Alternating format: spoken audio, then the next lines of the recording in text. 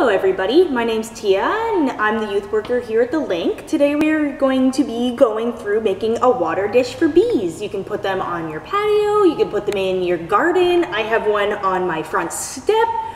So yes, I'm going to walk you through this fun craft. So right here is an example that I've made in the past. So I'm going to go through showing you how to do a very similar example. So there are a ton of different ways you could be creative and make this your own, but I'll just show you what I have grabbed for today. I had gone to the beach a while back and I had collected a bunch of shells that I'm going to use as my dish itself. Found some oyster shells, I have some clam shells, I actually have a whole bucket of shells. You can have them all various shapes, sizes, colors, make it your own.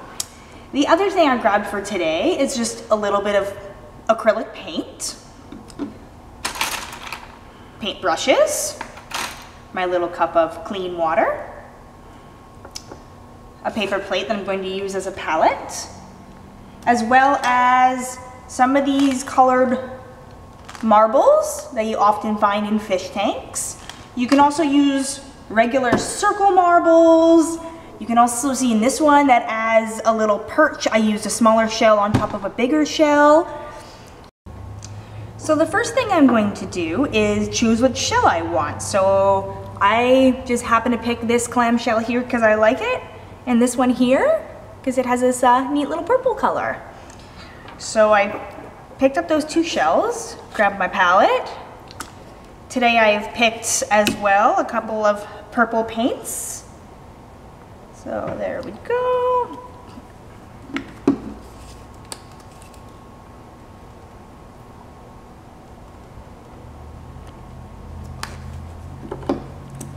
And some neon green here.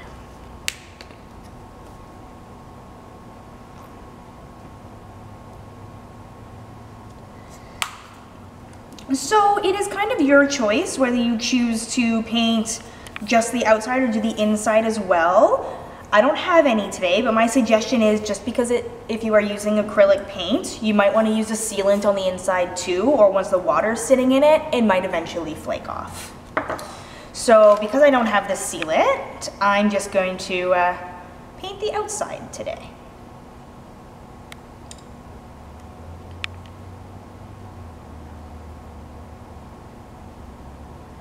And I'm a very messy painter and I don't wash my brush much because I just think it gives a different neat type of effect.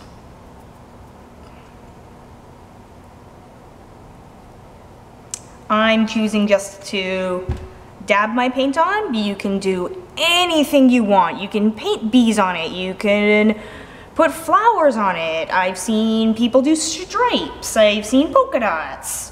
So use your creativity here. Let me just cut it there. So now I have my painted shell. It's mostly dry. I'm a pretty messy painter, so that's okay. And then what I'm gonna do is I'm going to take my trusty hot glue gun and I'm going to just put some on the edge here. I'm right-handed and this is plugged into the left and not quite long enough, so I'm doing my best here with the hot glue gun. And then you can put this piece here and let that dry.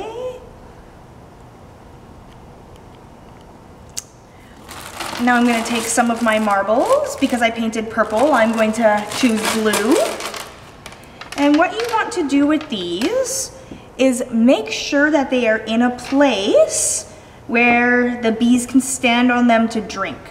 Bees cannot swim, so if they end up landing in the water and don't have anything to stand on, there is the possibility of drowning bees. And of course you wouldn't want to come back to drowning bees.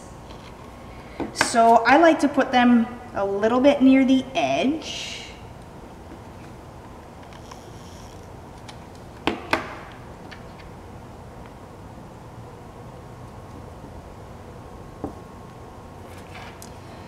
I've never tried this before, but I'm going to. I feel like I could probably Make a little tower in the middle. As I said, be creative, try new things, make it yours.